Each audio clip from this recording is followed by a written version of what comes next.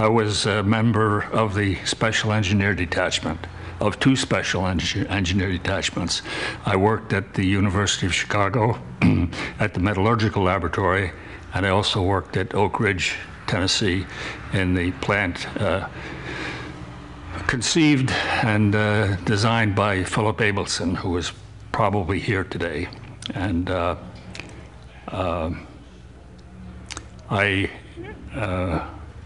lived in the barracks area when I was at Oak Ridge, and I lived in an apartment with 3 other soldiers when I was in Chicago.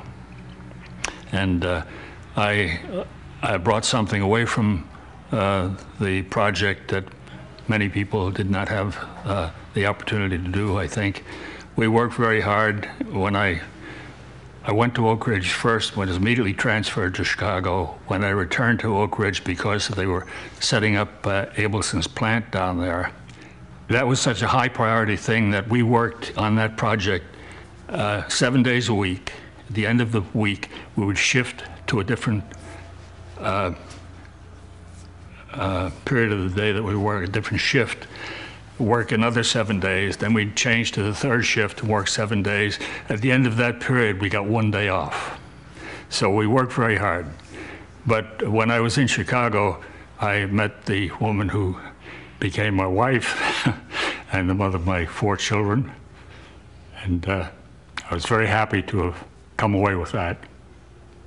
When I went to Chicago, at Chicago, I worked in West Stands, where Fermi had built had conducted the first chain reaction, built the first pile.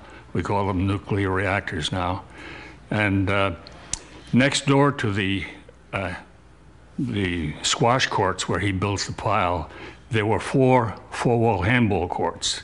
In those 4 four-wall handball courts, there had been constructed and in operation by the time I got there, a pilot plant that was used to assist in the design and solution of problems that were experienced at the large plant at Hanford, Washington for the production of plutonium. This pilot plant was built to study, to get small samples of plutonium to separate them from fission products and solve problems that they were having at the big plant in Hanford. That plant was run by the DuPont Corporation. All of the people there were DuPont engineers, except toward the end when I left unexpectedly. I didn't know I was going to leave. I began to notice that we were getting a lot of young PhDs who I imagine were not employees of DuPont, but were instead employees of the University of Chicago. But I worked there for about 9 months, and I also worked at Oak Ridge for about 9 months. Went home for Christmas time from Chicago. When I came back, my 3 roommates were gone, and all the other soldiers were gone. It turns out that they were all, in the meantime, while I was on leave, sent to Oak Ridge, Tennessee, to start up a new plant, the thermal diffusion plant, the concept of which was originated with Philip Abelson from the Naval Research Laboratory. And that was a tough job getting that thing started up, and we did work very, very hard down there. At the end of, while I was there, living in the barracks area, in fact, VE Day occurred. And I had always wanted to go to officer candidate school, so I applied to go to officer candidate school from there, and I was an engineer soldier. The board were all engineer officers. They asked me where I would like to go, and I had been as an ordnance soldier at Aberdeen Proving Ground, and I felt my chances of success would be much better if I returned to Aberdeen. So I said, yes, I would like to go to the ordnance officer candidate school at Aberdeen Proving Ground. So they wrote away for a quota of 1 for me to go to Ordnance OCS. And in a very quick time, they got an answer which was yes, and I went up there. That's how I left the project. While I was in Ordnance OCS, VJ Day occurred, and we're so busy in OCS, it wasn't until the following weekend that I knew that the bomb had been dropped. And of course, the product from the bomb in Hiroshima used the product of our plant with the product of other capabilities, other plants at Oak Ridge, so that what I had done at the company was called the Ferguson Construction Company of Cleveland. The code name for the project was Furcleve. What I did at the Furcleve plant resulted in some product that actually got into that first bomb. It's a terrible, terrible weapon, and I think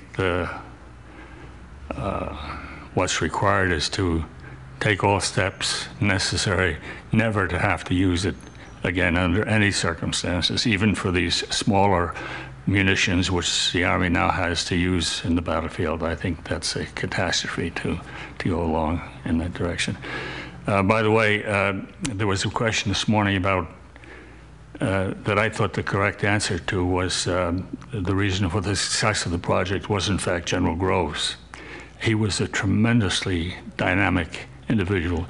I met him on one occasion when he came to Oak Ridge for morale purposes. But as busy as he was an immaculate. There was not a single speck of dust on his uniform, on his shoes. Everything was in place. He was a very, very impressive man. I was so impressed with him, as a matter of fact, that I went to look up his grave in Arlington Cemetery.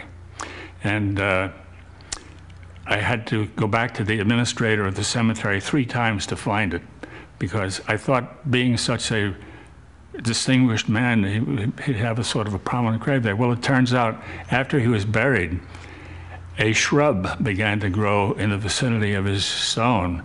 And this shrub now completely dominates it, so that unless you bend down and look underneath it, you can't find the stone where the general is buried. Another interesting thing about that is that not many people know that General Groves, as an engineer colonel in the Corps of Engineers, was the principal engineer for the design and construction of the Pentagon building. And so now, as he rests in peace on this hill, he can overlook this tremendous job that he did locally in Washington or in Arlington. On a subsequent visit back to Chicago after my children were born,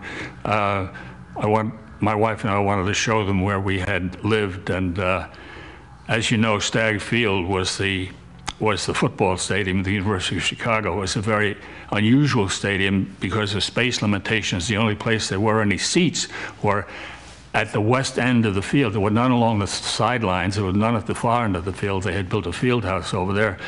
But at the west end, they had seats so that people could watch the football game over the goalposts. And that was West Stands, and that's where these things related to the project were actually built. But when I brought my children back there to show them where we had been and where my wife had lived, I had lived some distance away, there was nothing there. It was just a great big open field, beautiful green lawn with a little marker about the size of that desk saying that the first chain reaction in the world took place on this site, but nothing else to be any reminder. And it turns out that the university actually owned all of those buildings, those private homes around there. And the one that my wife lived in, for example, that whole area of private homes, block after block, had also been completely taken out, nothing but green grass. It was a very, very surprising thing to see. So you were